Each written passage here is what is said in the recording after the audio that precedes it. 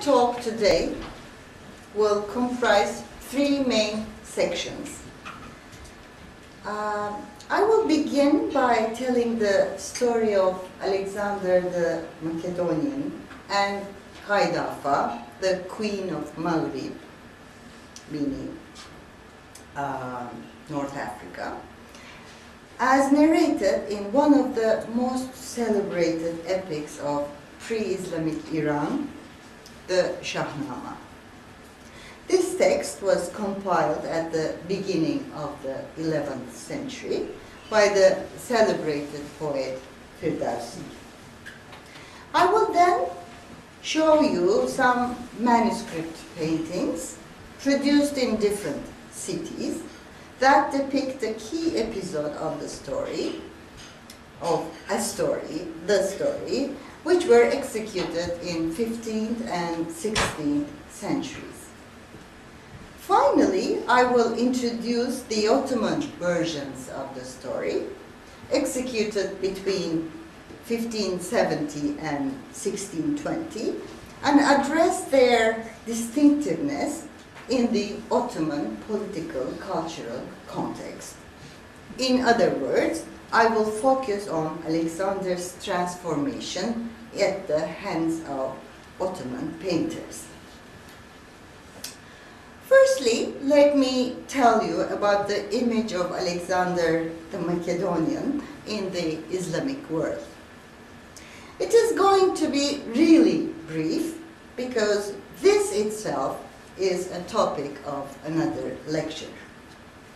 Alexander is known as Iskandar or Iskender in the Islamic tradition, and often has been identified with a certain Zulkarnain, or Zulkarnain in Turkish, who is mentioned in Quran as a wealthy, wise, and powerful sovereign with semi-prophetic qualities.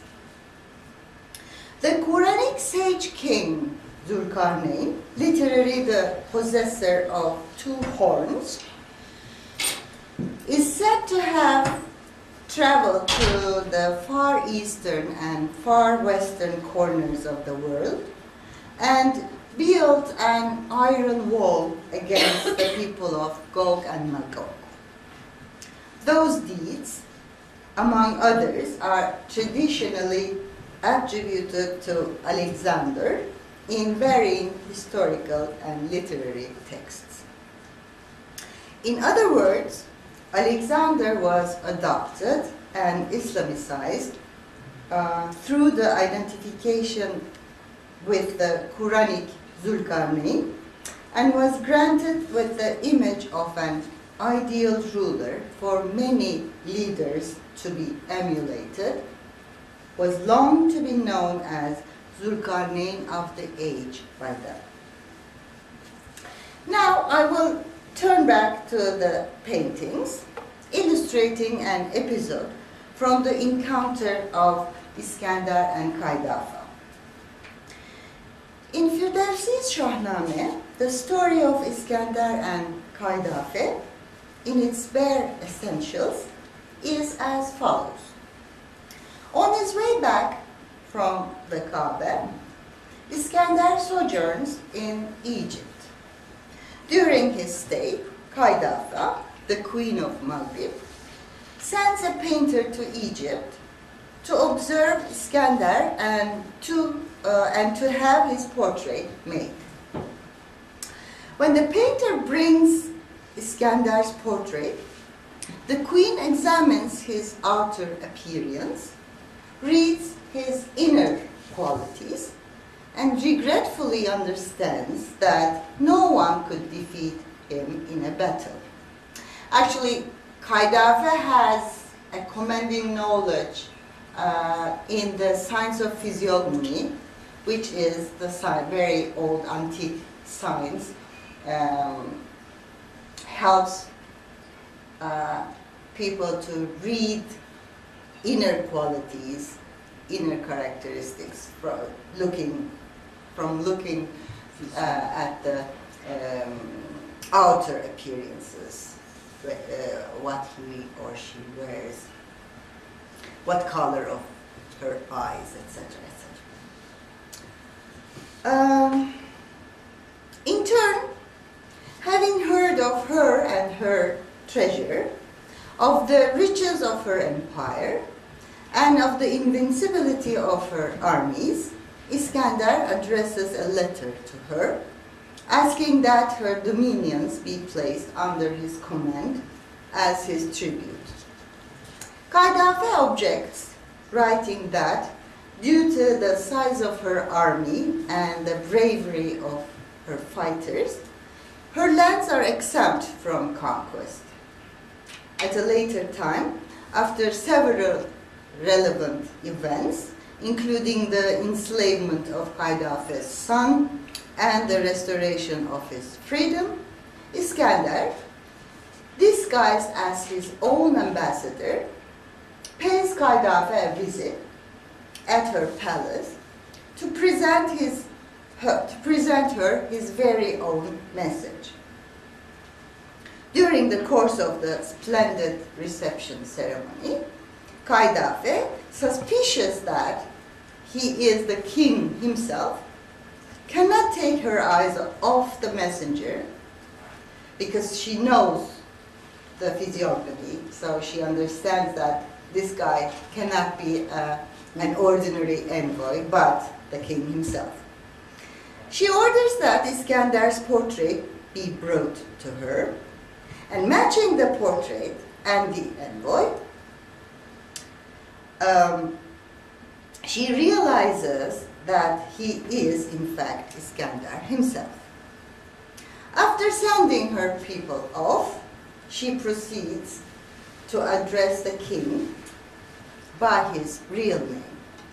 Iskandar first denies this, but when Qaydafe produces his likeness, he has no alternative but to admit the truth and to reveal his real identity. Over the course of the story, they eventually make peace and Iskandar leaves Maghreb. The story is based on the Greek Alexander romance written and has been recounted with minor variations by Firdevsi and by subsequent generations of Muslim poets. The most prominent of these was Nizami's Iskandarname. Nizami was one of the greatest Persian poets of the 12th century. Actually, 14th and 15th century poets went on to reinterpret the story. The episode was depicted in numerous illustrated copies of Shahnameh and Hamse, Iskandarname of Nizami.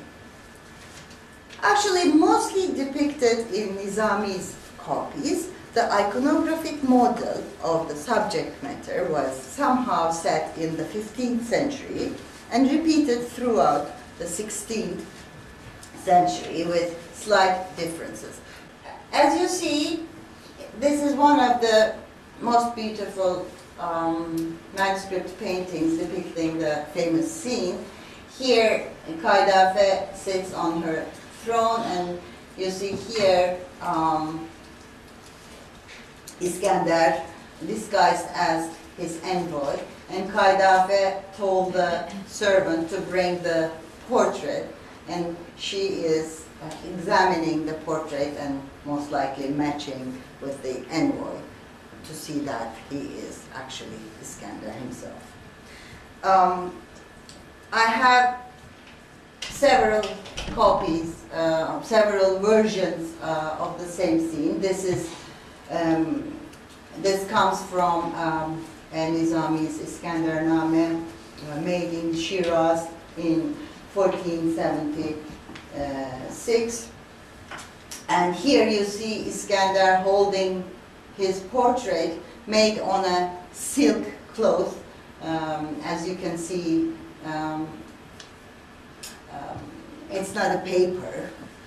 So he's looking at his portrait made depicting himself as a king with his crown and everything. So he is in an awe, and he's frightened because he's in the hands of Kaidafes without any military backup, actually.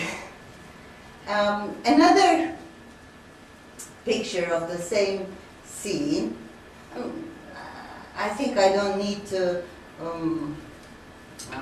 give you many details. You can tell this is Alexander Iskandar, this is Kaidafe, and this is his portrait. So this is from the 16th century. Another one, again from Shiraz, an Akkoyunlu manuscript. Here you see Iskandar looking at his portrait. This time portrait is not as colorful as the other ones. So this is a different style which we call kalem-i siyahi or black pen painting. It's just a style there. And another one showing again a Safavid painting, showing again Iskandar and his portrait. And as you can see,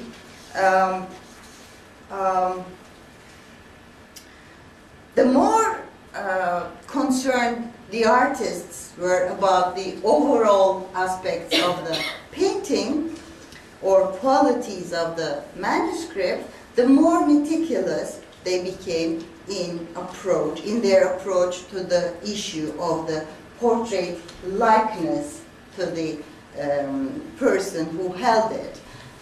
So you can tell that the artists are concerned to have a photographic quality of the portrait, and they apparently they consciously made a difference between the sitter and the person who holds it, because here the person is in a different headgear. Yeah, in a different headgear, and he is the envoy, whereas the picture, the portrait, depicts a king with the crown.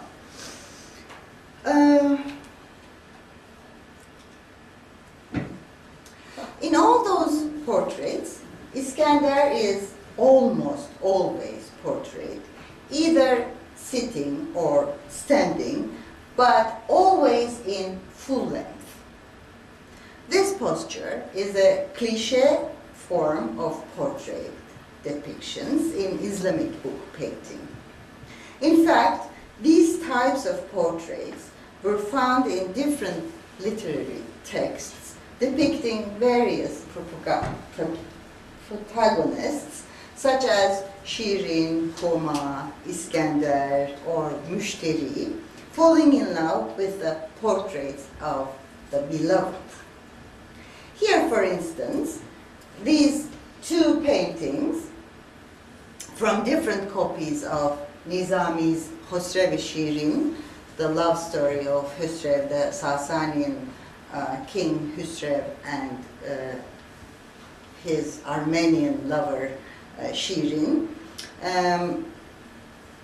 shows Shirin, the Armenian princess, admiring the portrait of Husrev. In fact, she falls in love with Husrev's likeness and goes to Iran to find him. And then her traumatic love and hate relationship with Husrev starts, which constitutes the main narrative of Nizami's poem.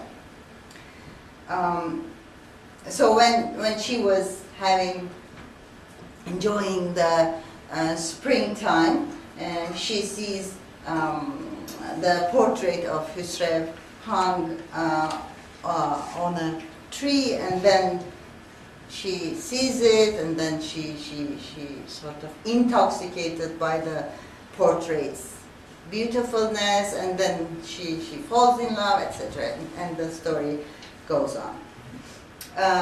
Another two paintings from the same story showing, again, you see here, Hüsrev is either sitting or standing, but he is always shown in full length. So this is really the cliché for the portrait of a portrait.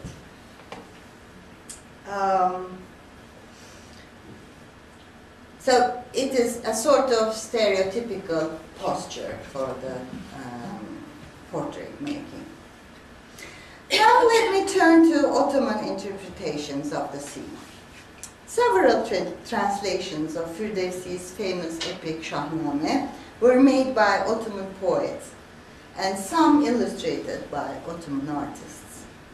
3 copies of the Ottoman Shahnamehs include a depiction of our topic, which is Kaydafe recognizes Iskender by his portrait.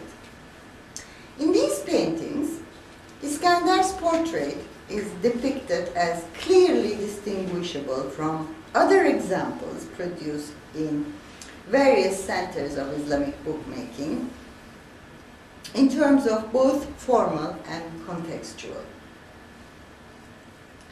The first painting under discussion is in a copy of Tercüme-i Shahname-i Firdevsi, meaning translation of Firdevsi's Shahnameh, a verse translation of Shahnameh by Sherif, a poet from Amit, Diyarbakır. Sherif translated Shahnameh into Turkish for the Mamluk Sultan Kansu el-Gori in the first decade of the 16th century. The Ottoman manuscript was copied from the sole extant manuscript of Sherif's original illustrated copy, that most likely found its way to the Topkapı among the war spoils of Selim I's 1516-1517 campaign against Mamluks. So the original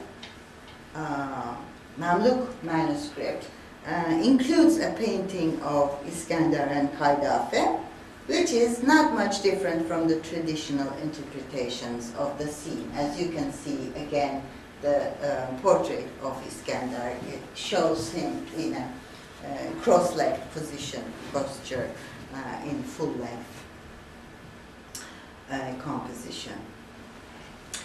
The Ottoman manuscript was the first illustrated Ottoman copy of the Mamluk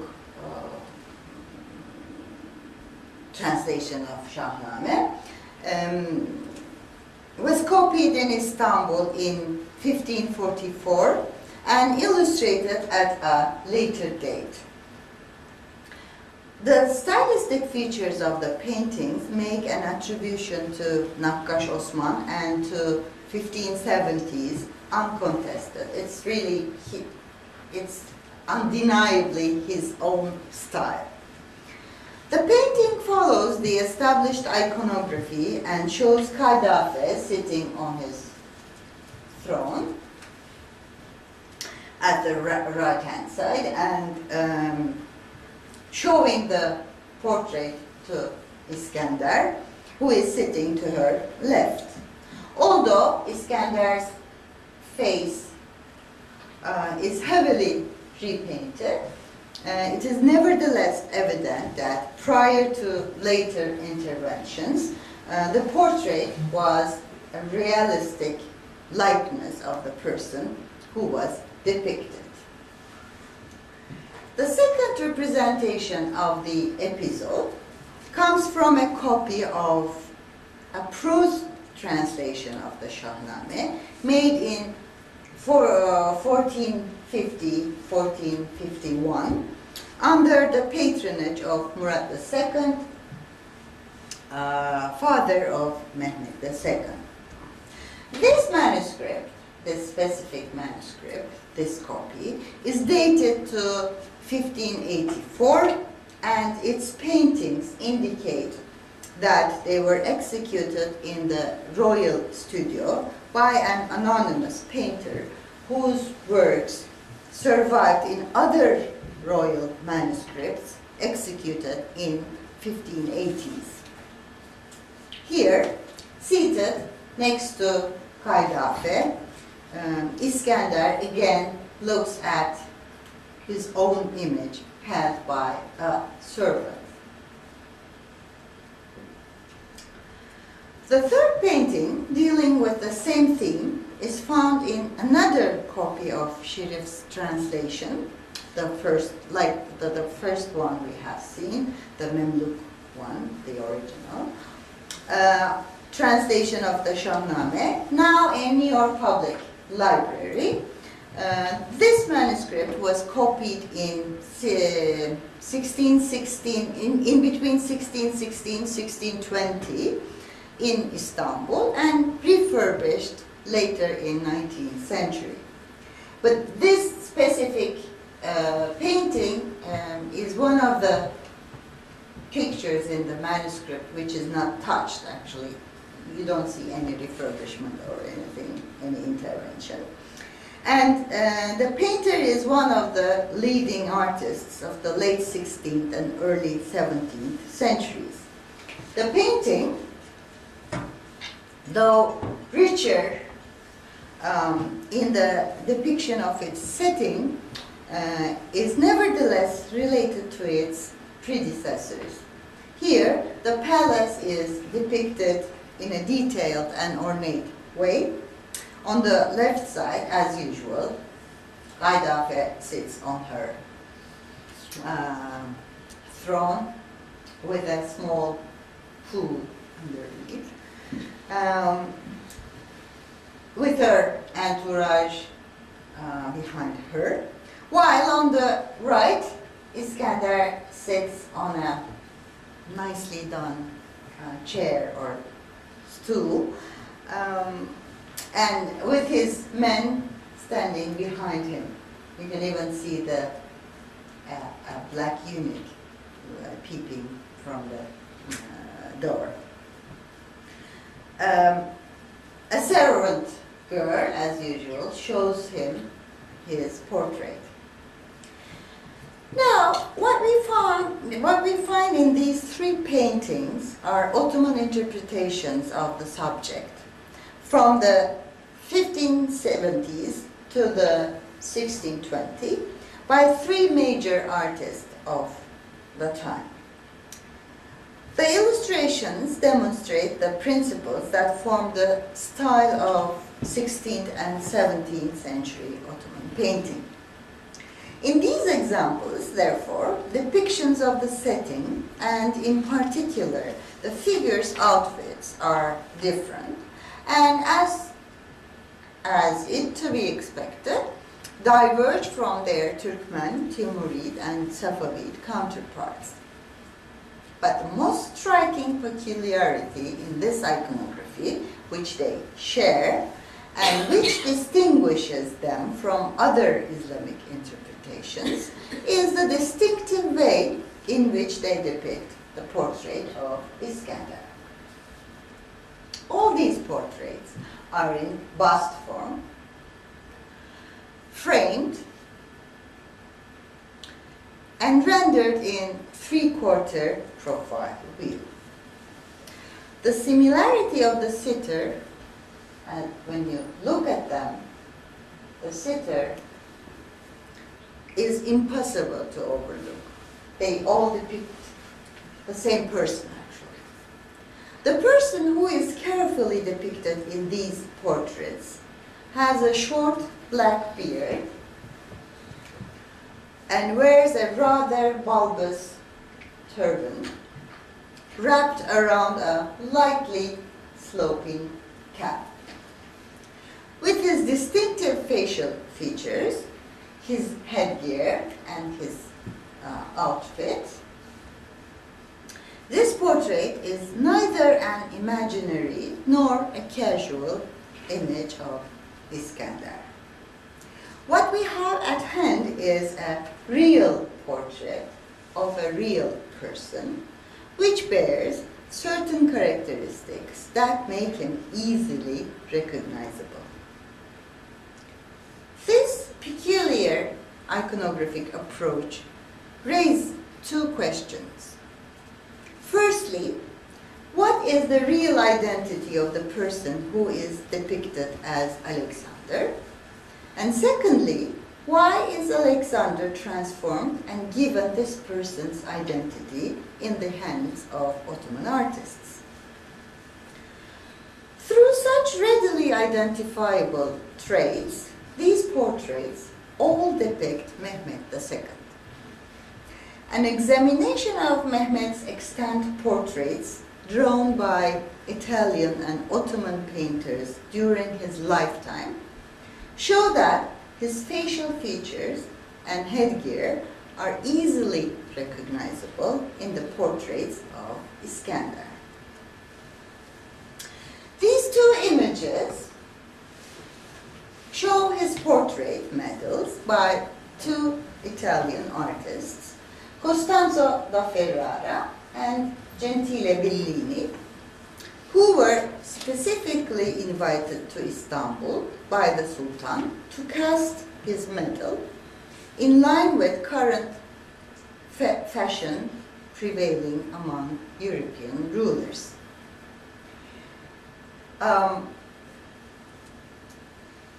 His celebrated portrait made by Gentile Bellini in 1480 depicts Sultan Mehmed in three-quarter profile, beneath a marble arch, and behind a parapet draped with a jewel encrusted embroidered textile. He wears a fur-lined kaftan and a voluminous or bulbous turban typical of scholars, ulema, which he is said to have frequently worn. As a later, circa 1510, most likely, copy suggests, Gentile and his followers continued producing replicas of the portrait.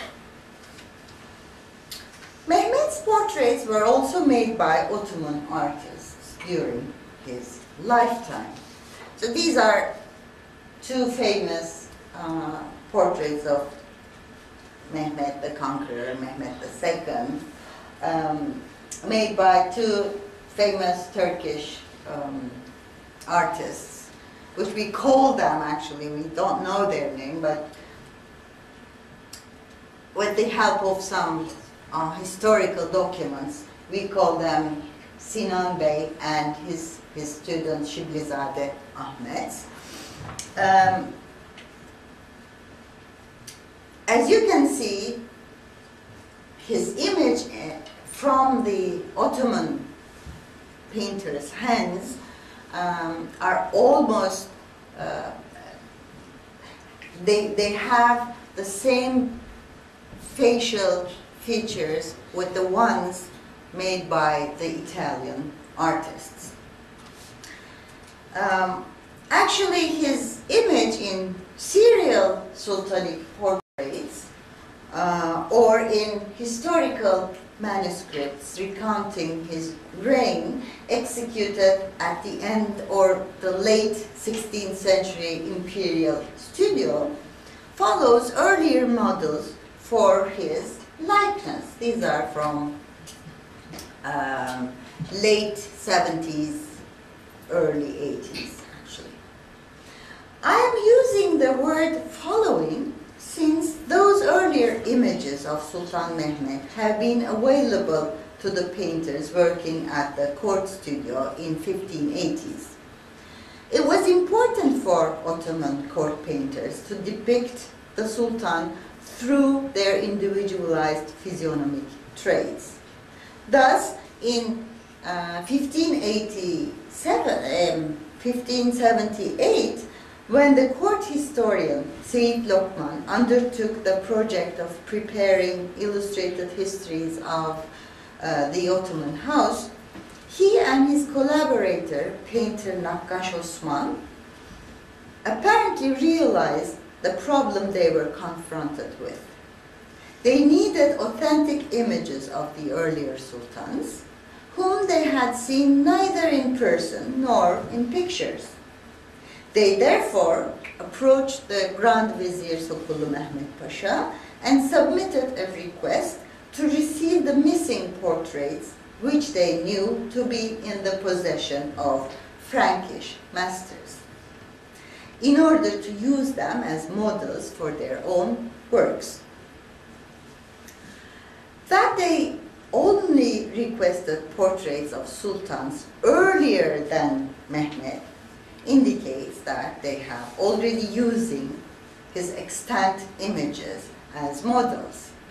In fact, Sokullu Mehmed sends a message to the Venetian Senate through the bailo Niccolo Barbarigo, asking a portrait series of the Ottoman sultans, starting from the founder of the dynasty.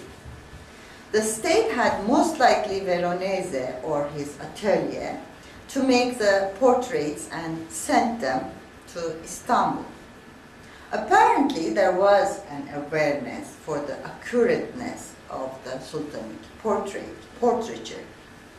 The Ottoman artists had developed certain real or imaginary models for the portraits of their sultans, and of course for the portrait of Mehmed II.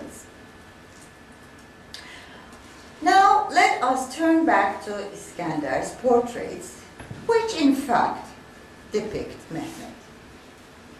You can see, don't they depict Mehmed? They do, yes, they do. This displacement or replacement of Iskandar's likeness by Sultan Mehmed's openly suggests an identification of the two. And this identification was still recognized a century after the Sultan's death.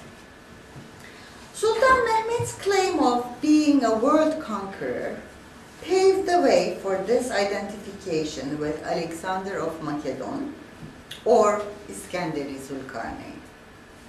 His cultural policy reflects a universal claim that parallels his political and military ambitions.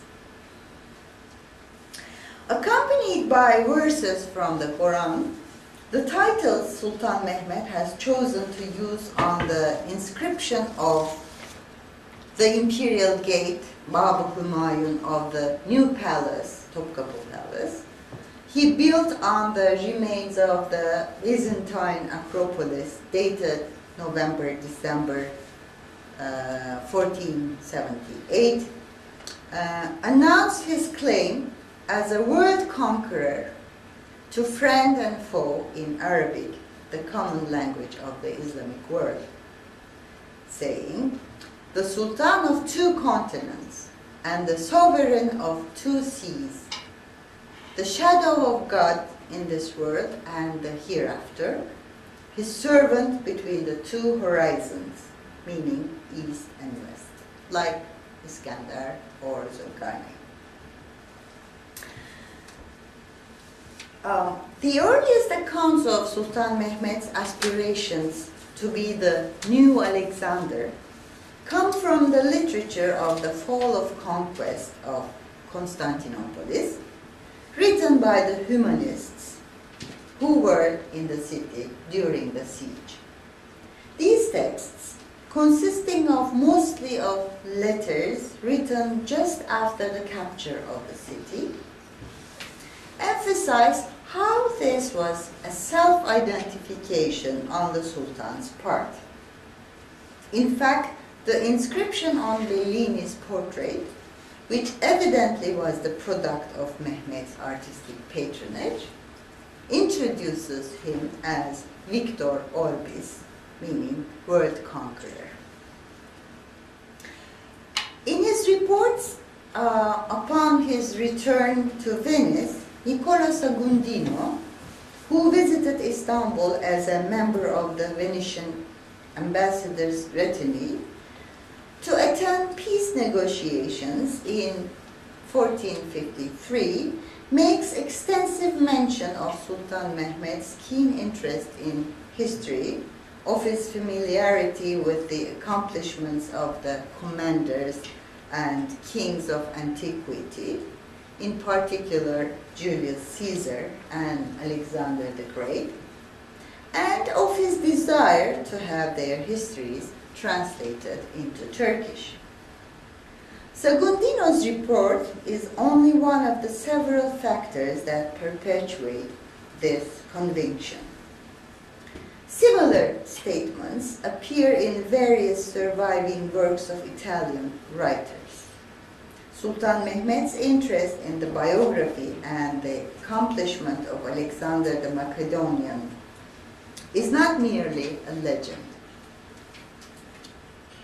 A copy of Arrian's biography of Alexander, which is Anabasis, dated to 1460s on the basis of watermarks, and prepared for Mehmed's private library in the palace scriptorium, still exists among the Sultan's books at the Topkapı Palace. In fact, Lauro Puirini maintains that his daily reading of the Anabasis is precisely what shaped his ideal to be the ruler of all lands.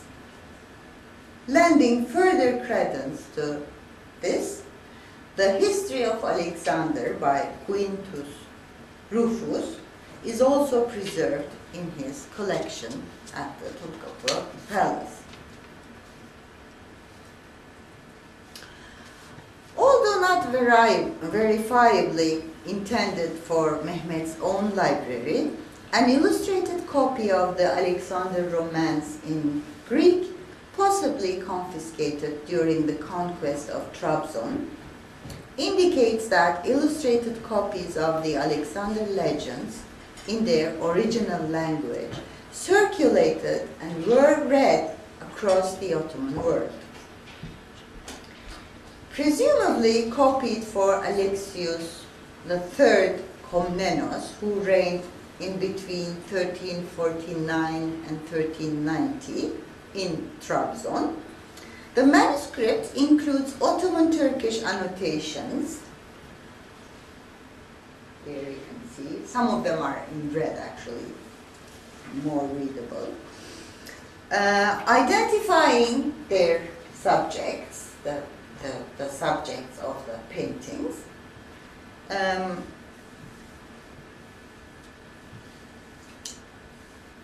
Actually, I have chosen especially this miniature for this talk because, as you can see, this is the Greek Alexander Romance's version of the story of Iskandar and Kaydafe. Here you see the painter Kaydafe sent to Egypt to make a portrait of Iskandar, makes his portrait, Iskandar's portrait, in secret, and then he brings the portrait to Kaydafe to be inspected by him. So she has a small chest where she keeps the portraits of the other leaders or generals' portraits, because she knows the science of physiognomy. So once in a while, she has varying portraits in her treasury, and whenever she needs to investigate a commander's bravery, for instance, she wants the chest to take the portrait of the person and to investigate, to examine the portrait, to understand if he is enough brave or not. So Anyway, while there is no information available as to when, by whom, or for whom the notes were added, they nonetheless testify to the Ottoman identity of the work's owners. Actually, interestingly enough, in these notes, the person who has written these notes, he directly used the Greek text. For instance, the names of the personages in the story are Ottomanized Greek versions, the Ottomanized Greek names. For instance, the name of Alexander's father in the Islamic texts, in Persian, Arabic, or Turkish texts, he is called Feylekus, and his teacher Aristoteles is called Arastu, whereas here in these notes, for instance, we see instead of Feylekus, we see Philippus, which comes from Philippus. So it is a direct rendering from Greek rather than using the Islamicized versions, actually. It is interesting. It cannot be a coincidence that Ahmedi's İskendername, the Turkish version of the Alexander legend, was produced in the same years during which the image of the Macedonian conqueror, Fatih, was brought to the fore, and that two amply illustrated copies were executed during the reign of Sultan Mehmed. So these are two paintings from a copy of İskendername written in Turkish by Anatolian poet Ahmedi. This one is, unfortunately, these two copies are not dated, but the style of the paintings and the outline, the outline of the manuscripts, the quality of the paper, everything suggests that they are made in between 1460, 1470, either in Istanbul or in Edirne, because we have other dated manuscripts showing the same stylistic This is the İskender you studied in Venice. Yes, yes. This is the Venice copy of İskendername. And this was my dissertation. This is your İskendername. And these two are two different, two other paintings from the same manuscript, which is now in Venice, Biblioteca Marciana. It has 66 paintings. It's a very lavishly painted manuscript. These two are they belong to another copy of Ahmedi's İskendername, which is now in St. Petersburg. Apparently, as I said, they don't have. Neither of them have any attribution to any patron or anything about the date. But apparently the stylistic features and other codicological clues show that they were made, the first one, the Venice one, most likely was made for Mehmed II, and this one most likely was made for Mahmud Pasha, the Grand Vizier Mahmud Pasha,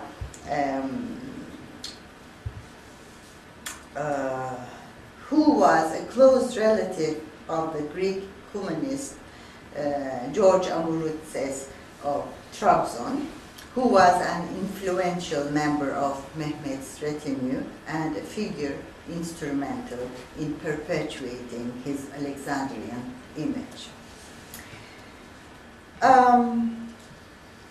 Apart from these manuscripts, lavishly illustrated and showing the scenes from the life of legendary Islamicized Alexander, in the texts of Sultan Mehmed's historians, his identification with Alexander Iskanderi Zülkarneyn is a recurrent theme. Christopoulos of Imbros, in the preface of his Greek Historia, which he dedicates to Mehmed, which tells the reign of Mehmed actually, which is written in Greek, as you see the open page, exalts the Sultan and claims that his successes were by no means less than significant than those of Alexander the Great. So he compares Alexander and Iskandar, and he's actually,